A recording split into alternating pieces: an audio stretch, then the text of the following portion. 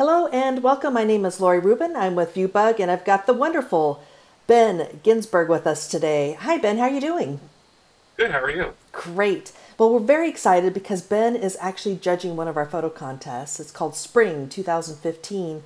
But we're going to take a look at some of his gorgeous images, some of his action images, fine art, and then we're going to talk about what he's looking for in a winning image.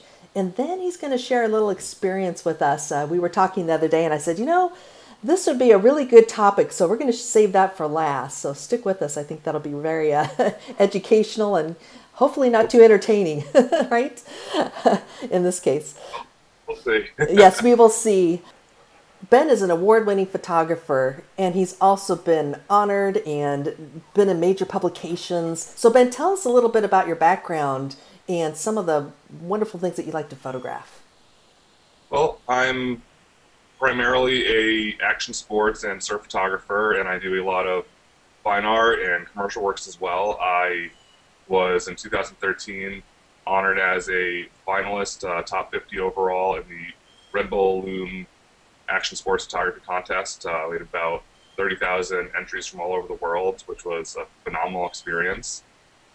Shortly after, I was a finalist in the Smithsonian Annual Photo Contest, which was, again, another great opportunity.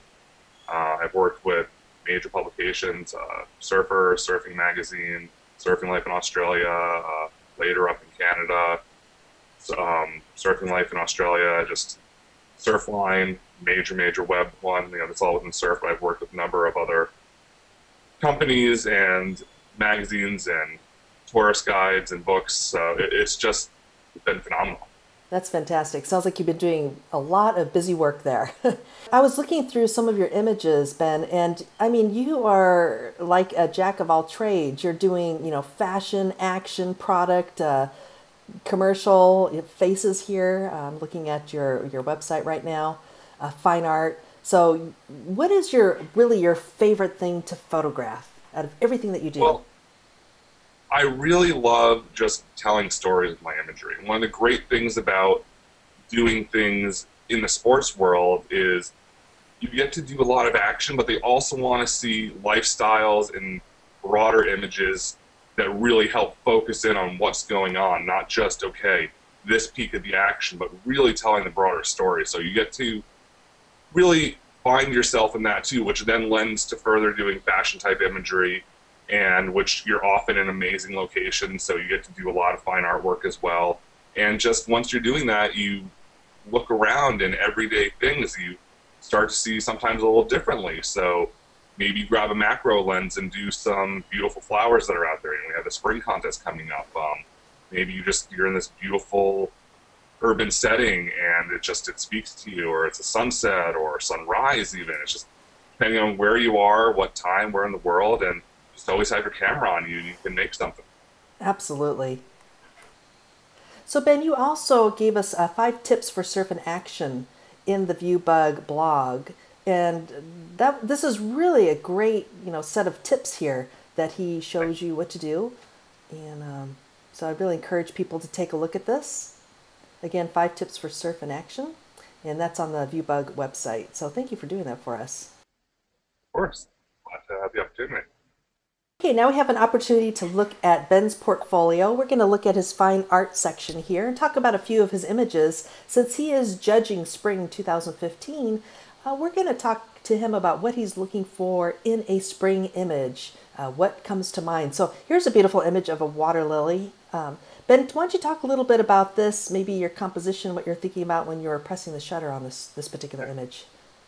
This is one of those ones where it's actually just a matter of being in the right time and right place. I find that that's often the case. You try to set up, you try to prepare as much as you can, you try to make sure everything is ready to go at a moment's notice, and sometimes you come upon these found images. And I was actually out with family when I took this shot, and we came across the fountain. It was a large fountain, and the beautiful lilies, and the sun was just right, so I held everybody up for a while I took 2 or 3 shots, and I really wanted to make sure I played within the thirds on here, and I really liked how, bright and vibrant the lily was and how dark the contrast against the water surface with the reflection was. I had a polarizer on for this shot, so it really helped up some of the intensity. That's a really good tip, by the way, using a polarizer when you're going out to photograph, especially with water. Yep. Oh, absolutely. And I'm always a big fan of modifying light as it comes into your lens, kind of the old film techniques, and still works perfectly with digital. There's so much you can do on the computer, but there's nothing quite the same as doing those old school techniques to really grab an image. Yeah. Great lighting on this. Very nice. Okay, we're going to take a look at this tree. Really intrigued me here. It looks very old and large. So where was this taken? This is in Maui. This is a banyan tree. It's on the waterfall hike south of Hana on the island of Maui there, and it's just, you walk up, you're probably about a mile in, and you get to just this little ridge top, and here's this massive tree sprawling in front of you, and it was pretty bright that day, but under the canopy, it really filtered the light beautifully, and I was, once again, you know, I always kind of keep a filter pack with me, and I was able to set up and get a good composition. And these trees, if you don't know about them, they can get huge. They can grow over an acre in size. Wow. Coverage. And they extend from their branches. I don't actually know the technical name for it, but they're leaders down from the branches that form like secondary trunks, and that helps it establish this large colony. And it's just, they're amazing trees. That's incredible. You know, when I was looking through your images, this one made me stop, and I think that's one of the things that you'd probably be looking for as well, as those images that are very impactful and a little bit different. I mean, this tree looks like it's going to reach out and grab you. It's great. Thank you. I was kind of going for that. It really, the way I tried to compose this one with the branch coming off on the right there as you're looking at it, just kind of drawing you in, or you said reaching out to get you. And I really do. I personally, because spring is such a broad, over-encompassing category almost, if you really think about it. It could be so many things, from snow melt to macro flowers to, you know, young foals out in the wilderness, to any sort of beautiful landscape, or even just an urban scene with people changing how we dress and move in our activities. So I really look for something that jumps out, is well composed, and kind of helps exemplify the change and new beginnings of spring. So just very uniquely seasonal, not something that, sure, it can be captured in August or in September, but something that really identifies itself as spring. Right. And I'm really looking forward. I've seen some of the galleries, and we're looking forward to see at the end here what our final choices are and the creativity people have. Absolutely. Yeah, I think it's a great thing when you have a category that's so open, but again, like you said, it encompasses so many things, which is a good thing, but yeah, it's going to be really exciting to see what comes out of that, for sure. This was really intriguing. I love how you got down low. Maybe this was with a macro, but instead of that normal wide angle, you know, shot of the ocean, you really got in tight. Actually with a 300 millimeter lens. Oh, really? Okay. Yeah. I often shoot in the water. I often have stuff in my water housing.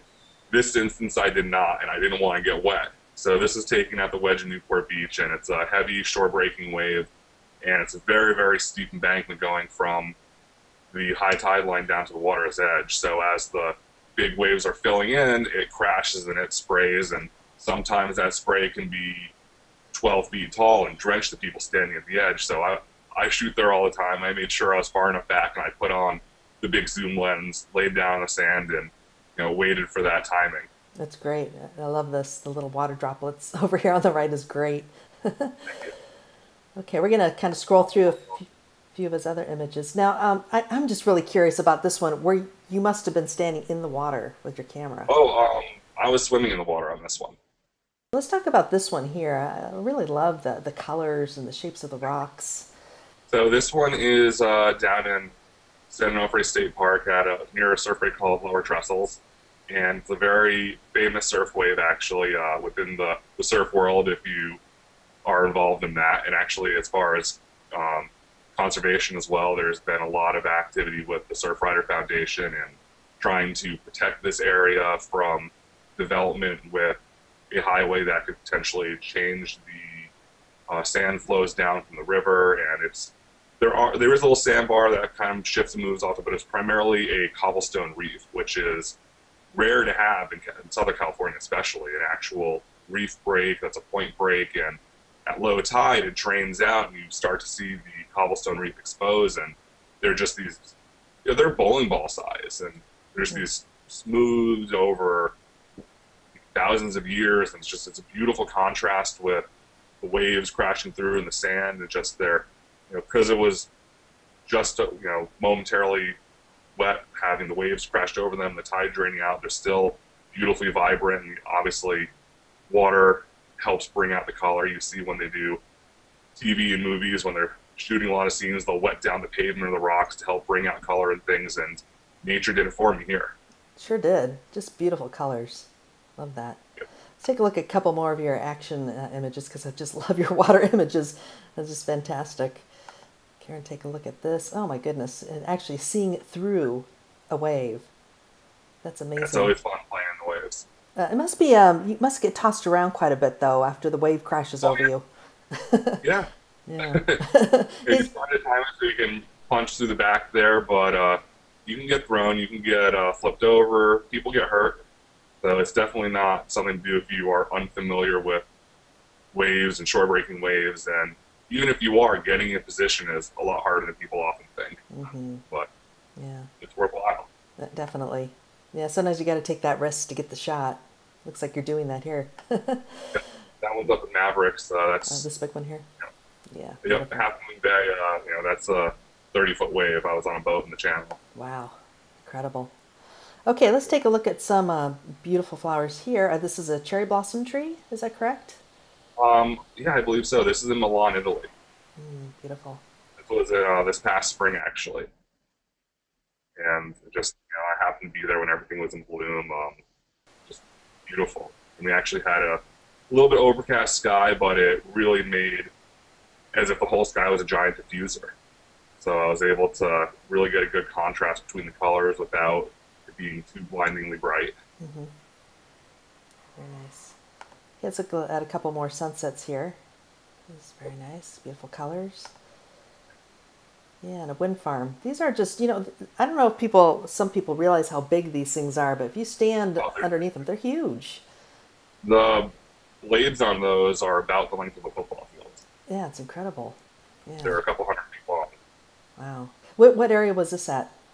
This is in Palm Springs, okay, California. Yeah. There's a giant wind farm there. They've been doing stuff there for 30 years. So they have some of these modern new ones, and they still have some of the old original ones in operation. They're replacing them with the more efficient technology, but some of them have the old, wire-framed towers going up, as opposed to these, almost like masts on a ship, they look like. Yeah, they're kind of eerie.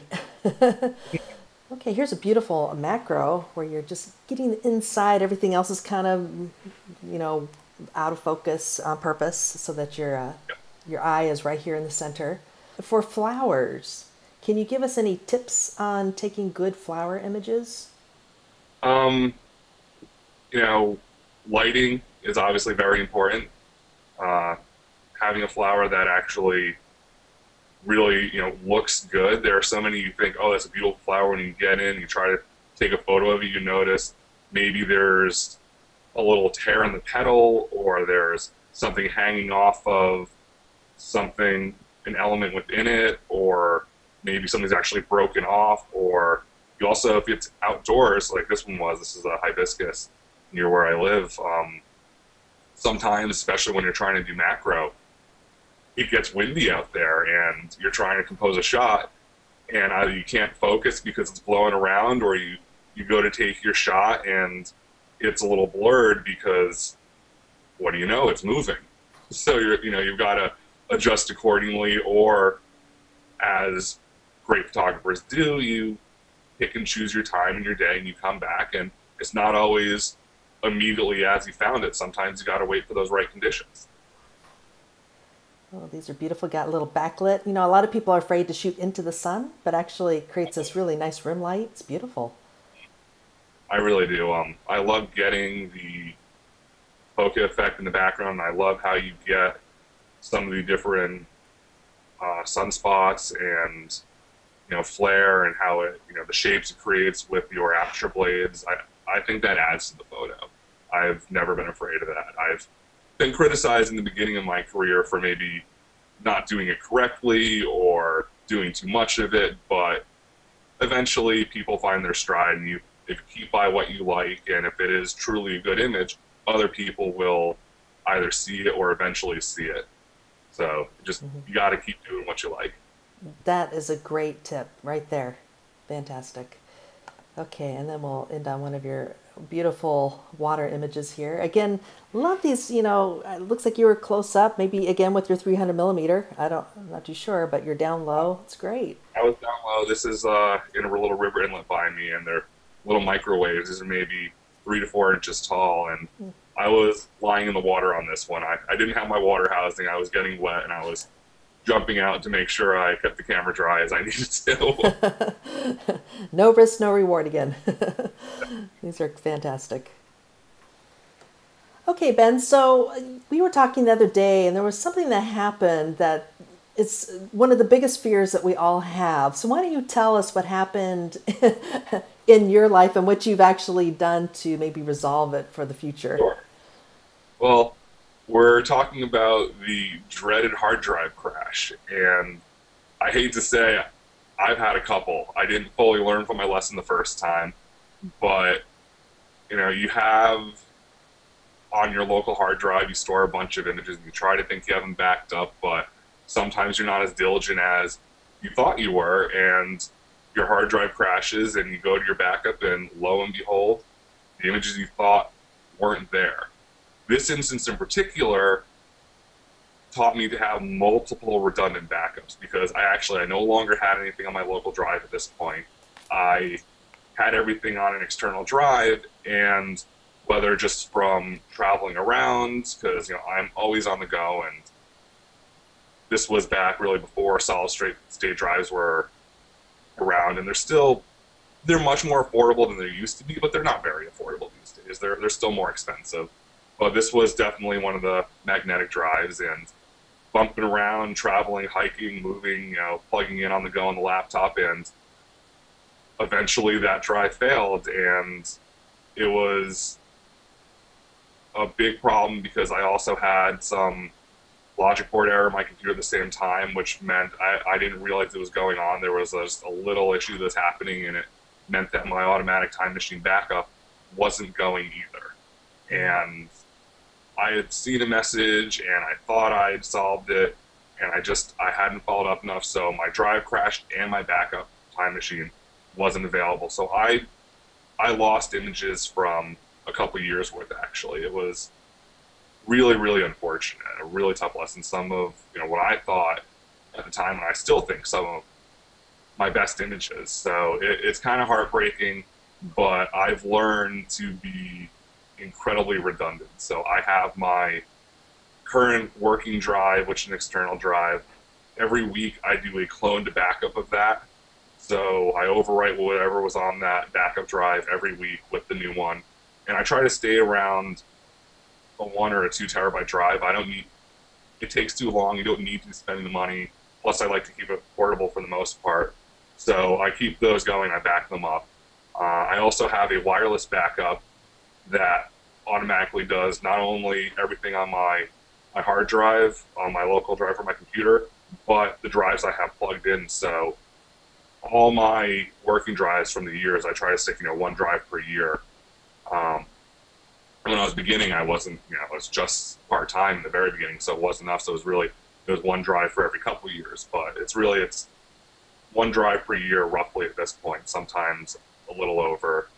I back those up wirelessly, and I also have an off-site backup because it hasn't happened yet, but I've learned to be very precautious. Yes. And just in case something not only happened to the drive, but at my location, if there's a fire in the house, if the place is, burglarized, which, obviously No one wants that, both for security for your photos, but also your personal belongings.